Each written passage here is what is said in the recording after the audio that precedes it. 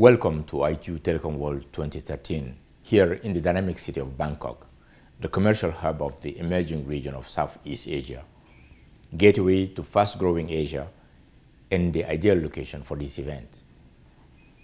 ITU Telecom World brings together the global ICT community from public and private sectors from across the entire spectrum of the industry and from all corners of the world in 4 days of strategic debate, high-level networking, knowledge sharing, and innovation showcasing.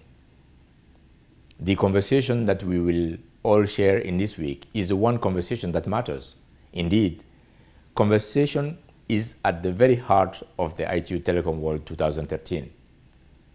No other comparable event unites so much experiences and passion, or connects so many individuals, experts, ideas, projects, and potential partners. The key theme of this year's event is embracing change in a digital world. We are witnessing a continuing revolution in the ICT sector. The shift to Internet protocol-based services is shaking the foundation of communication systems as we know them. We need to understand these changes, work out how to grow with them, and benefit from them.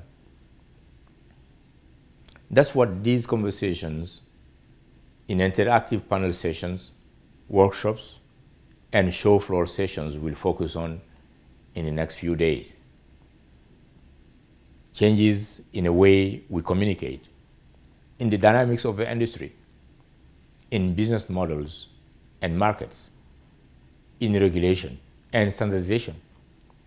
Changes caused by the advent of new technologies and technological developments. Changes with the power to drive socio-economic development on an unprecedented scale.